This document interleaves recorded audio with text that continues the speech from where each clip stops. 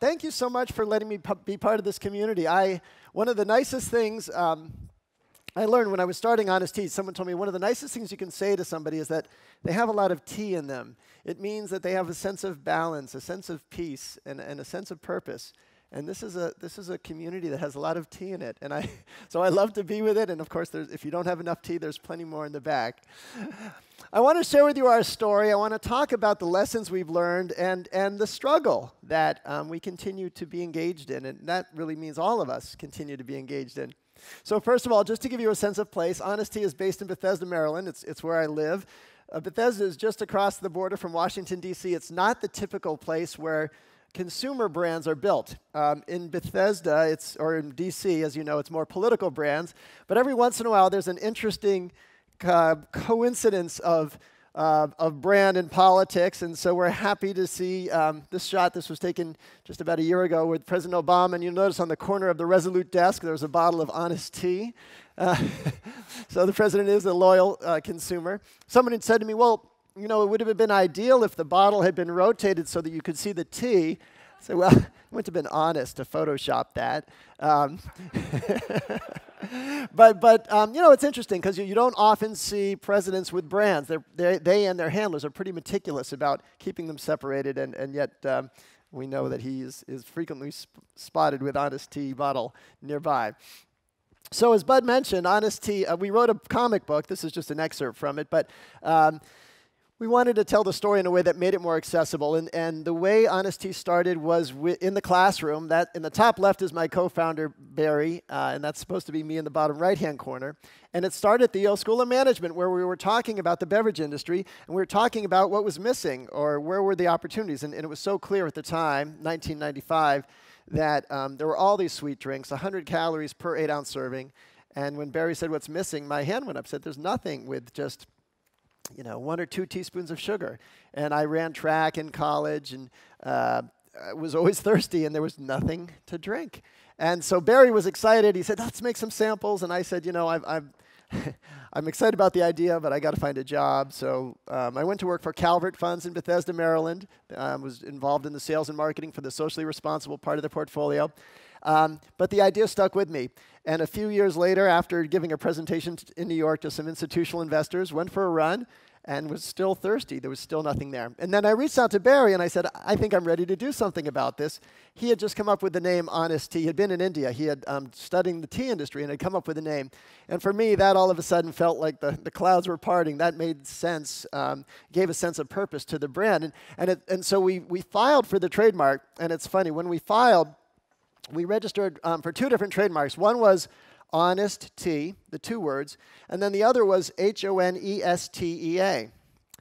And within a few days of that application, we heard back from Neste's trademark lawyer who said, we see your application, but we're not comfortable with you applying for the name Ho Neste. You know, that's, I said, well, we hadn't thought about it that way, but now that you mention it, we will withdraw our application for Ho Neste, and we will just go to market with Honest Tea, and that was how we secured the trademark. And so I left my job at Calvert. I brewed 5 thermoses of tea in my kitchen in Bethesda, and I went to the Whole Foods regional office in Rockville, Maryland, with an empty Snapple bottle we'd pasted a label on. So we want to sell this in your store. And to our great delight and terror, they said, yeah, we'll take 15,000 bottles. And so we figured out how to make the tea, and we were in business. And it has been an adventure along the way. I'm going to gloss over most of the painful parts because I don't want to go back to the trauma of it. But I will share with you a bit about our innovation and how we've evolved. What happened is that as we grew, we became the best-selling tea in the natural foods world. But we were approaching a ceiling about what could happen. We were getting approached by large national chains, and we didn't have the distribution in place to take advantage of those opportunities. The beverage world is so distribution focused because these are large it's bottles. You can't ship it through the mail. Of course, glass bottles wouldn't make sense either. And so we reached this wall where we either had to sort of go big or stay niche. And the go big meant going into stores like Safeway and CVS, or staying in the natural channel. And we talk about ourselves as a mission-driven company. For us, our mission really does drive our decision-making, all decision-making, what products we bring out, what our growth strategy is. And we said, if we're serious about this mission, one of the key pillars of our mission is democratizing organics, not just selling healthy foods to healthy people. We love healthy people. We love, the healthy channel, but we have to make these available wherever people are. And so we were approached at the same time as we were growing by several companies. We partnered with Coca-Cola, and this is the slide that Coke shared with their board in convincing them to make the decision to invest in Honest Tea. And I'll just share with you what this means. So they talk about the Honest brand being positioned at the intersection of three lifestyles, sort of the mega trends, not just low-carb diets, but a bigger picture. So, you've got the direction of health and wellness. You've got the environmental movement towards environmental consciousness and social responsibility. And there's that small white triangle in the middle where they all overlap. That space where a business tries to, make decisions and take actions that balance all three of those. And the recognition was that in 2007, that was a small space. But if you look 5 years out, or of course now 8 years out, the standard for doing business will be that every company is expected to operate in that space. Of course, in this audience, I know you all, that internalize that. But for a company like Coca-Cola, it was an important recognition that that's where the future is. And so the investment in Honest Tea wasn't just an investment in tea or organic or lower calorie drinks. It was an investment in a new approach to doing business. And so Coke invested in about 40% of the company in 2008, and then they bought the rest of the company in 2011. And as you may know, most of the time when, especially a company like Coke buys a brand, the founders don't stick around. I'm friendly with the person who was president of Vitamin Water. And I was, they sold to Coke before us, and he was already gone by the time we did our deal. He said, yeah, the first 3 months they want to know your opinion. The next 3 months they want to know your phone number. After that, they don't want to know you. And so, so why am I still here? Well, there's a few reasons. Number one, we were a much earlier stage company with a lot of upside still ahead and a lot of growth and a lot of challenges. Number two, our first 10 years of growth were so brutal. We had so many struggles to get distribution. We literally, in the book, there is a scene of Barry, begging on his knees for someone to distribute our product. I didn't get to that, but I was very persistent, really seeking out distribution. And so to finally have the chance now to have that, all the things we've been working for the first 10 years finally were becoming possible. And I didn't want to step away from that. And then certainly most important is it's not a knock on Coke. It's not anyone in particular, but I didn't want this to be screwed up. I've seen too many brands. Usually when a company sells to a large national chain, that's the peak of their innovation. That's the peak of their mission. And it's generally downhill from there. And we all know the companies that sort of lose their fire, lose their edge. And so I knew that if we were going to do this, it was very early innings for the brand, and that the biggest impact could still be ahead if it was handled right. And so I want to share with you a bit about what we did and how we've done it, and some of the challenges we faced along the way. So first of all, the biggest impact was distribution. When we started with Coke, when they first invested, we were in 15,000 stores. Today we're in actually over 120,000 stores. So when we talk about democratizing organics, we talk about our reach. It means we're getting to people who whether it's in convenience stores, in restaurants, places where organic beverages just weren't available. One of the key ways to look at it is growth. So our sales curve has been nice. And we talk about, the whole discussion, the theme of this conference is breakthroughs. And, I was just thinking, for Honest Tea, our breakthrough was working with Coca-Cola. Because you can see how our growth at 2008 does take a steeper incline and is still going.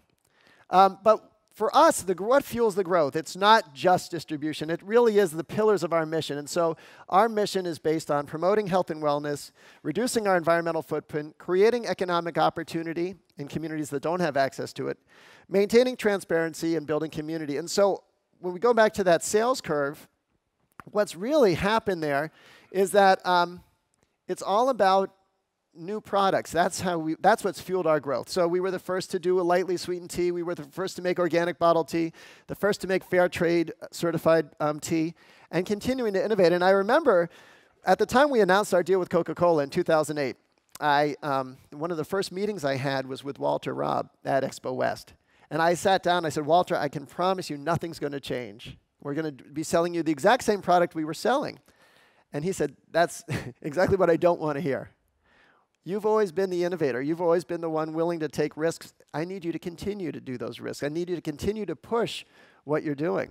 And that was a great challenge. And it was one that I certainly took to heart, because for us, we knew that's how you keep your edge. And so we have brought out a lot of new products, not all of which have succeeded, for sure. Some of the some of them have just failed outright, but a lot of them are things that haven't been done before. The first organic zero-calorie soda. For those of you who haven't yet tried this new zero-calorie herbal tea, it's the first of its kind. So we're continuing to bring new ingredients and new innovations, as well as deepening what we've done. And one of the best ways to look at our mission is along the three key pillars around organic. So when Coke first invested, we had 29 organic varieties. Now we have 44. When Coke first invested, we had 7 fair trade varieties. It was about a third of our line. Now all of our teas are fair trade certified, and 34 of them are fully fair trade. And then 2 zero-calorie varieties when Coke first invested. Now we're at 13. So for us, we've absolutely been able to increase what we've done. What about in terms of the impact to the communities? Well, when Coke first invested, we were buying 800,000 pounds of organic ingredients, and just in last year, 6.7 million pounds of organic ingredients. So now when we go to these communities and we talk about organic, it's not some guy who started his company out of his house in Bethesda, Maryland, saying, oh, you know, we believe in organic and fair trade. It is a representative of the world's largest beverage company, and every country in the world knows what Coca-Cola is. And when we say this is an important part of our growth, and if you want to be our customer, you have to be organic, you have to be fair trade certified, it really gets their attention in a different way. And I'll just quickly give you the health reasons to think about organic tea. So tea leaves, unlike most produce is washed and rinsed. Tea leaves are one of the few products that are never rinsed. They're picked and they're dried. So if any chemicals are sprayed on tea leaves, and it's fair to assume in a lot of the developing world that we know there are chemicals sprayed on these leaves, those chemicals stay on the leaves until hot water is poured on the leaves, and the hot water basically washes any chemicals right into the tea that you would drink. So for us, it was very simple to say, well, we need to have tea leaves that are clean, and not to mention the fact that the people picking the tea leaves literally are up to their shoulders in the bushes. So they're fully immersed in whatever chemicals there are or aren't there. And for us, organic has been absolutely a key driver of our brand and our identity.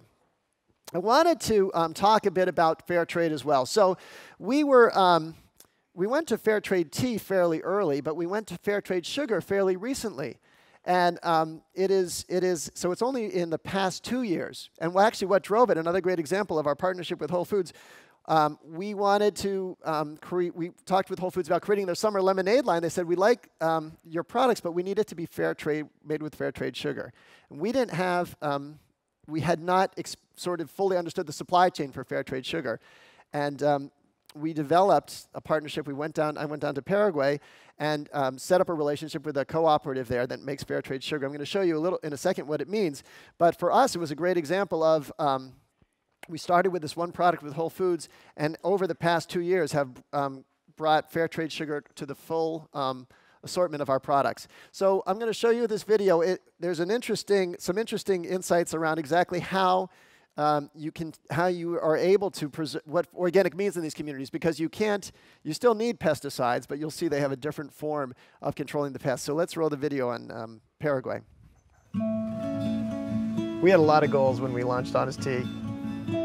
The first was to bring a low-calorie drink to market and make it widely available.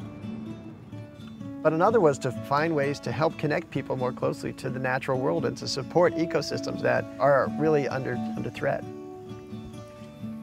So we're in Paraguay, which is the world's largest producer of organic cane sugar.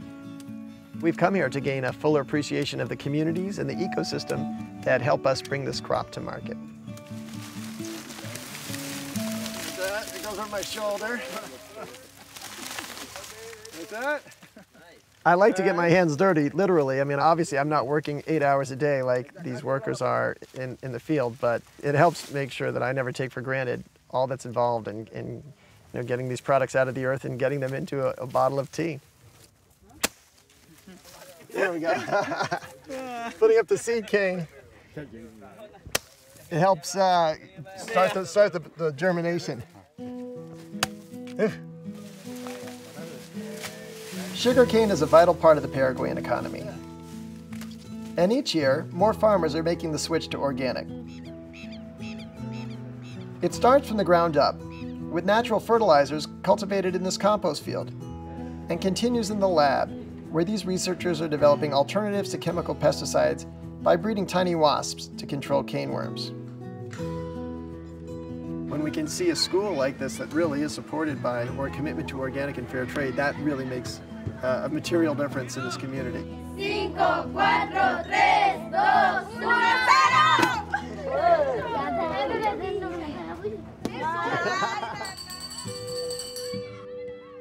Every time we buy a pound of fair trade sugar, a portion of our purchase goes back to the farmers. And sometimes these premiums are used to buy ambulances and modern farm equipment that helps the farmers increase yields. And sometimes they go to help community members who need an extra hand. They have a small plantation of cane, organic cane. This is the original house that this family lived in, and it's a very basic construction, literally sticks and mud and a dirt floor, but they've been working in this field for 60 years, and so what's nice now is that the cooperative provided them with came and built a house for them.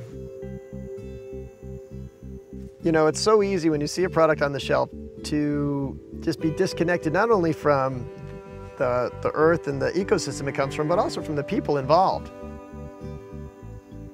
At the end of the day, making a better product is about more than just better taste. It's also about long-term investments in the environment, the farmers, and their communities. So one of the thank you. So one of the really exciting developments, so as I said, we brought out fair trade sugar first to our glass bottled line, the one we sold in the Natural Foods channel, and to our lemonade.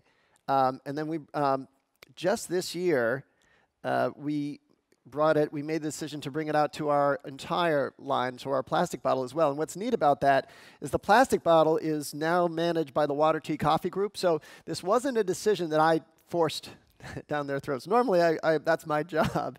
But they came to me and said, we want to make this fair trade certified. It's going to add at least $250,000 to the annual cost of goods for this product line. The stereotype, of course, is large corporations are all about stripping out cost of goods, cheapening the product, and increasing their marketing spend.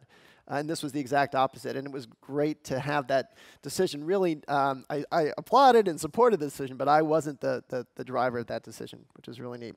But let me go back. I want to talk about some of the tensions. What are the challenges? Well, one of the early points of friction with Coca-Cola was around a product line called Honest Kids. This was a product line that is just been a runaway train for us. In 2000, I have 3 boys. They're all now flown the coop, but when they were at home, I was their lunch maker, and it usually involved putting things in a lunchbox that were prepackaged. I'm being honest. And my middle son said to me one day, said, "Dad, you know, you sell healthy drinks to grown-ups, but these drinks pouches that you put in my lunchbox are really sugary." It was a 100-calorie drink pouch. It was the one that most people were buying. And I realized it has more sugar per ounce than a can of soda. And that was what I was putting in my kids' lunchbox. So we came out with a product called Honest Kids. 40 calories, organic, and it started off to do very well in 2007. When we started partnering with Coke, they looked at the package and they said, we want to sell this in our warehouse, but we're not comfortable with the language that says no high fructose corn syrup on the box. And so they said, if you want us to sell that product, we're going to have to get rid of that language. And I said, well, I would love for you to sell it, but we can't take that off the product. That's one of the key messages about being a less processed ingredient. And in fact, by the time they were selling it, it said, you know, organic, no high fructose corn syrup, exclamation point. So that request got escalated, and I met with one of the chief scientific people who explained to me the science behind high fructose corn syrup and sugar. I said, I'm not a scientist, so I won't argue with you about that. I can tell you, I do know this consumer, I know this customer, I know this is an important point, so it can't come off. And that in turn got escalated. I guess if we're in a confidential setting, it got escalated as high as it goes. And I sat down in front of a chief executive and I said, we appreciate this partnership, but this can't come off. This is part of our brand. It's part of what we sell. And I know you, in the short term, want me to take this off, but in the long term, you don't want me to take this off because we're trying to do something different here. And so at the time, Coke was a minority investor. And they said, well, a deal's a deal, so you'll keep it on. And what we did do in 2012, we took out all of the sugar that was sweetening Honest Kids, and we sweetened it only with fruit juice. And we realized that that messaging was actually more important than the messaging around high fructose corn syrup. We do have on the side of the panel, it says no high fructose corn syrup, so we still have the messaging. But here's what's happened to Honest Kids in the interim. This is what's happened to the category. The red line is the category. The green line is what's happened to Honest Kids. It is just totally gone against all the trends. And I think for the general population, it's really exciting. And if you look at the kids category now, all of the drinks have come down in calories. And the Big Blue brand that was that I used to buy, their main, when you look at their package now, the main message is, you think that the brand is called no high fructose corn syrup, because that's how they're marketing it. I want to take you through another example of, well, where Honest Kids now is gone is we just launched Honest Kids at Wendy's. So now, 6,000 restaurants around the country, children have access to organic, lower sugar juice drink. And we also have just launched Honest Brewed Tea at Wendy's. And in fact, today, as a tribute to that partnership, later in this talk, we're going to be giving out samples of food from Wendy's, or drinks from Wendy's at least. No, not food, just the tea. But really exciting for us. We talk about democratizing organics, and it was a funny negotiation we had with Wendy's because you know, we met with them and they said, well, we really think our customers like sweet tea. And I said, well, you know, then you don't want our tea. And then but I knew, inside I really wanted to work with Wendy's, but they said, well, we know, okay, well, we get that, but we really need a tea that meets our cost standards. It has to meet a certain price point. I said, well, then, you know, organic costs more. There's no way around it. And fair trade costs more. And they said, okay. And so it wasn't really a negotiation. They basically came around to what we were offering. And it's been really exciting to see how it's grown. What about on our main package? So this was where we were in 2008. And there, Coke provided us with research that said this package is recessive. It's not, this is our top-selling SKU, but it wasn't doing as well as it could. The name is hard to recognize. The ingredients are a little, and we thought we recognized they were right. Then we did some design work, and they came up with this design. And this tested incredibly well. This was like through the roof on the tests. And I said, well, congratulations. I mean, it's great to see we've gotten a good test, but this doesn't feel right for our brand. So feel free to use this design for some other product. It's not right. And so we ended up with this, which was better, but still didn't really, and the product was doing okay. And then one of the challenges, you deal with different marketing people who come in, and so they often want to shake things up. So we had an effort that was led that somebody was presenting this design. And you notice no tea. And we were actually very close to launching this. And I just had one of those midnight gut checks. And I said, this isn't right. And I said, I'm certainly not going to be the person who takes the tea off of Honest Tea. And I said, I don't think you want to be that person either. And we ended up with this. And it certainly worked, but it was a scary moment in retrospect because we were that close to leaving sort of, you know, where our origins had been. And the impact of this package, though, has been phenomenal. So now, just this year, Honest Tea has grown over 32% in Nielsen, 6 times faster than the category, and our velocity is up 25 points. So with the restage. So it's a really, I think we got it right. It was challenging, but I appreciate that Coke pushed us. And I appreciate that they basically let me continue to have the final say, which I feel very good about where it ended up. One of the other things we've done that really helps keep it different, is our own marketing. And we're very fortunate that one of our local field marketers is here in Austin. And I want to share with you one of the things that we do that is our way of connecting with consumers. It's a different type of connection. And so we every year perform an annual honesty test, a test of the nation's honesty. We put up racks of tea, we put up a sign that says $1 a bottle and honor system, and then we just step back and we see how honest people are. I'm going to show you the results of the test, but any guesses? How honest do you think people are? What % of people would pay for a bottle of tea when no one's looking? Any guesses? What's a guess? 50%, okay, so fair guess. I'm going to show you the results of the test, but in addition to watching the experiment, of course, pay attention to the marketing. Think about the marketing benefit of this campaign, which cost us about, it was about a $600,000 sort of experiment. We'll show the video. We seek to have this direct and honest relationship with our ingredients. And so we wanted to perform a test to see how much our consumers embrace those same values. This is a genius way to promote your brand because you are all about honesty within your products. Tonight for America's most honest city. It comes from the folks who make honest tea. Honest tea, which if you've ever tried, is delicious. But since they have honest in their title, what they did was they went to 27 different cities across America. Atlanta, Georgia, you get the bragging rights, 100% honesty. Maybe it's that Southern hospitality. Providence, Rhode Island is at the bottom for the second year in a row, with one guy even paying with a fake $1 million bill. Shame, shame. And only one city had people actually take money out of the box. That was where our lawmakers are, Washington, D.C. Other interesting notes, women with and those with brown hair were found to be the most honest. The least honest, bald people. Yep.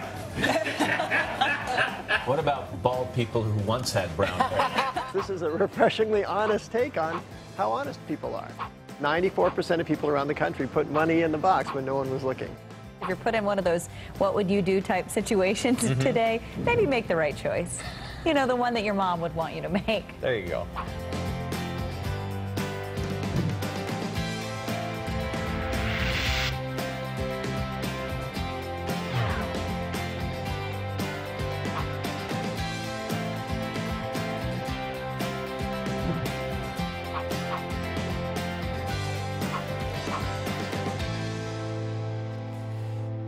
So this experiment, we've been doing this for 5 years in a row.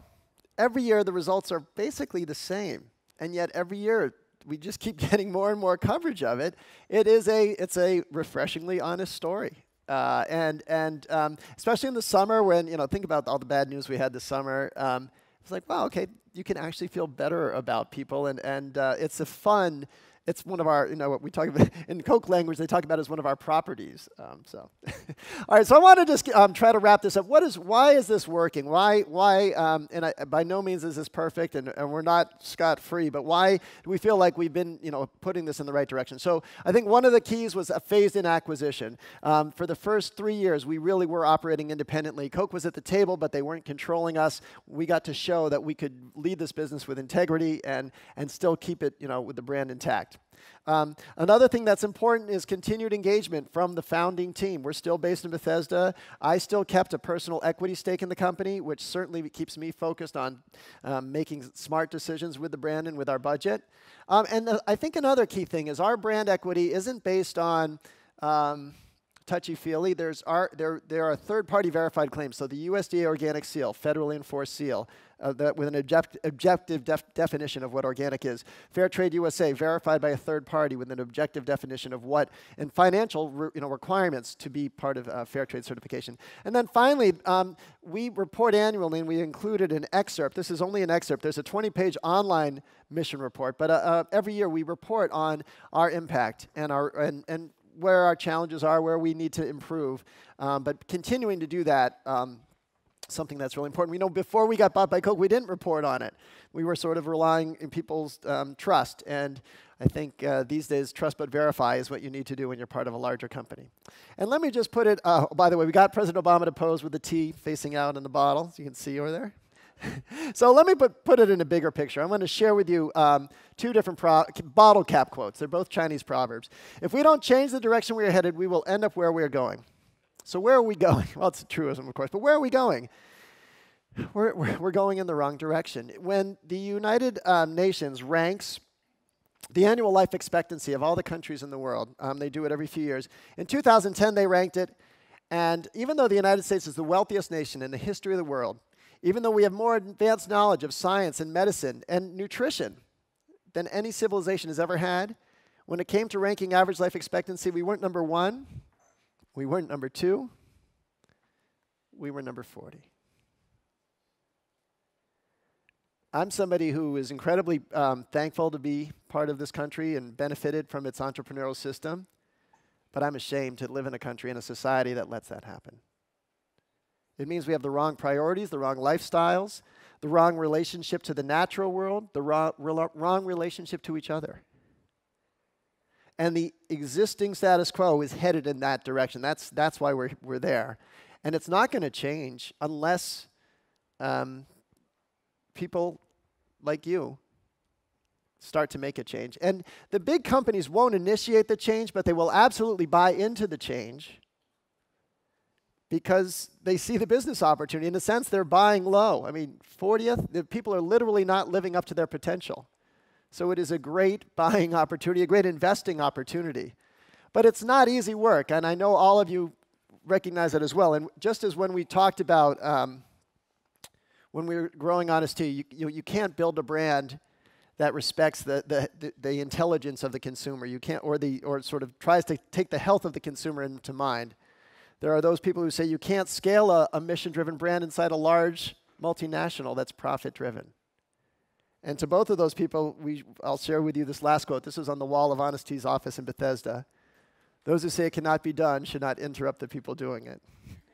And I'm so proud and so thankful to be part of a community that's doing it. Thank you very much.